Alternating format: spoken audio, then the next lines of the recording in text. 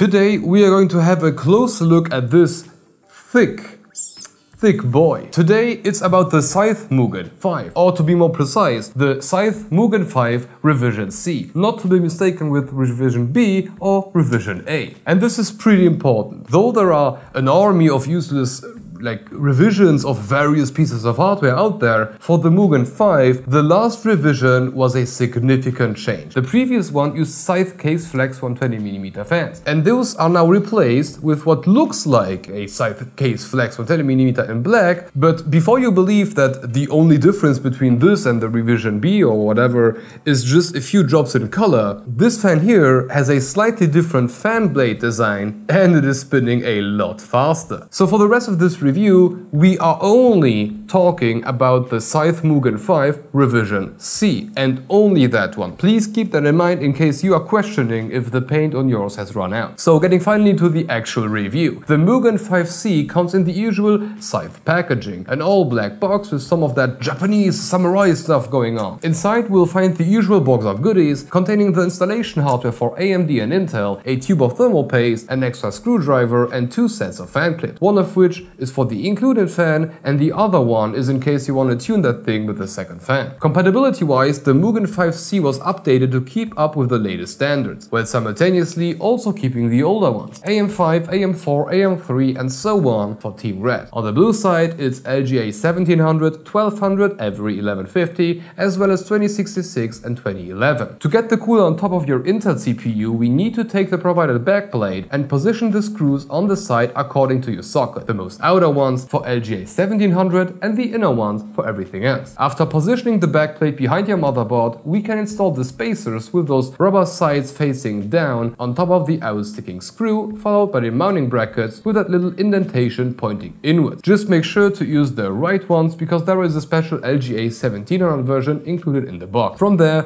just mount the whole thing down using the nut. Over on AMD's side, we need to remove the pre-installed retention brackets and put the previously mentioned spacers with the rubber side on the bottom on there instead, and then followed by the retention brackets in an outward pointing position and screwing everything down. From there, on both platforms, just slap some of that thermal paste on top of your CPU, slap the heatsink on top of that and then screw it down. One screw visible from the side and the other one through the hole in the heatsink. And of course, don't forget to put the fan back on. As you might have already seen, this thing is freaking huge. As far as single heatsinks go, this thing is a very interesting mix of being big and thick, but still compact enough to not make it incompatible with too many other things. Size-wise, the closest comparison we've got is something like a Be Quiet Shadow Rock 3, but the Mugen 5C is a lot more compatible. With the fan installed, the Mugen 5 comes in a only 154.5mm height form factor, which makes it undoubtedly more compatible compared to a Shadow Rock. 155 is actually a pretty safe bet even for something like budget cases. But it doesn't end here. Although the heatsink including fan measures a whopping 110mm, the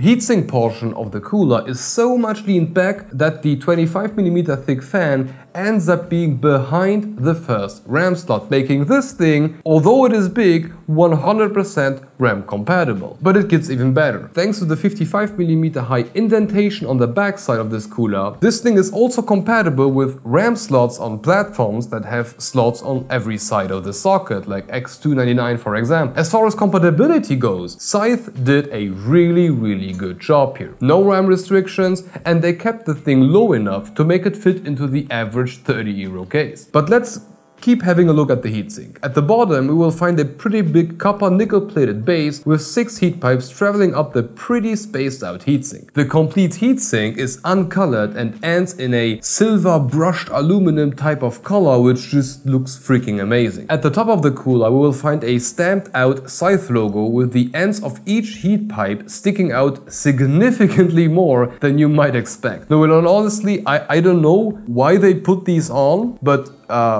or it has like any mechanical necessity to be on there, but it looks pretty pretty raw. The fan in the front would be the biggest change compared to the previous revision. Now it's all black and has a slightly changed up fan blade design, a bit more pointy to be exact, and it is spinning at up to 1500 RPM while pushing 67 CFM at 1.5mm of H2O and being controllable over a 4-pin PWM connection. A pretty significant upgrade compared to the last version. Maybe this will not be the case anymore when this video is published, but everywhere on the box, in the manual, I mean everywhere, the fan is just referred as being a Case Flex 2. Unfortunately, I just can't find anything about a Flex 2 online. So we can all just take a not so wild guess that there is something coming out of House Scythe in the very near future. Okay, with everything about this big thick boy covered, let's go to the benchmark. We tested it on top of our usual test bench, and letting the fan spin at 100% of its max speed, the Mugen 5 managed to keep the CPU at 54 degrees C above ambient. And this puts it into the same category as the slightly bigger Be Quiet Shadowrock 3 and, for example, an Arctic A35. Very interesting to note here is how close it ended up being compared to the much bigger and dual heatsink Scythe Fuma 2, with only a degree difference, which is a very interesting result. All in all, the Mugen 5 landed somewhat in the center of all of the coolers, but if you only take into account single fan and single tower coolers, it's actually among the very best. The only thing that is above it are things like the Arctic Freezer 34 Esports, which is about 3mm higher, or the Nokia NHU12A, which is 4mm higher, and probably they did some voodoo stuff to make it as good as it is. Over on the noise to performance side, we were able to observe that the Mugen 5 is best in its efficiency at lower RPM numbers. Whilst comparing it to a bunch of comparable coolers, it started off a bit behind all of them, but then immediately dropped down, performing similarly to a Freezer 34 Esports, and then outperforming it, the Nokia D12L, the Fuma 2, the Freezer A35. That's a very long list. Actually, it even ended up outperforming the Be Quiet Shadowrock once you keep the RPM number low enough. As a very special comparison, we wanted to see how it performs against Scythe's own Fuma 2. As it turns out, the only benefit that the Fuma 2 has is at max fan speed. There the two fans and two heatsinks are able to get the temp a tiny bit lower, but therefore also a bit louder. But once you turn down the fan speed even slightly, the Mugen 5 takes the lead and completely annihilates the crap out of the Fuma 2. And can we just take a second and admire the beautiful and perfectly bent curve that the Mugen 5 produces. I have never seen my graphs being so perfectly bent. I love this one. So where does all of this leave us? Design-wise, I'm a huge fan. I might not be all for the new black Case Flex 2 fan, because I kind of like the older thing, but I am definitely all for the big aluminum brushed heatsink with those unnecessary big knobs on top. It just looks nice, but you know, you have to see for yourself. Performance-wise, the Mugen 5C might not be the benchmark topper, but once the efficiency kicks in, it manages to catch up and even outperforms other major players like the Shadowrock 3 or all of the Arctic air coolers. And don't forget that Scythe's Case Flex fans are the first fans that actually manage to get the noise as low as Be Quiet Silently. This is basically the minimum that my dB meter can catch. But one of the biggest advantages in my opinion is compatibility. RAM-wise, it's 100% by design, but compared to every other cooler on the list, the Mugen 5 is the smallest. Everything on here, it's either 3, 4, 5 millimeters smaller, and that's a huge advantage, and it makes the performance even more impressive. Except for the Nokia D12L, which is 145 millimeters, but that one doesn't count, it has two heatsinks, so it doesn't count. So performance-wise, I believe this is very impressive for how the cooler is built. You can slap this thing into almost any case, and that's definitely not always given. So for anybody who's looking to cool down a CPU like a 12700K, or maybe even 1500X if you have a good case, or anything below, we can definitely recommend the Mugen 5C, especially because price-wise, this thing is going for around 55 euros or $55.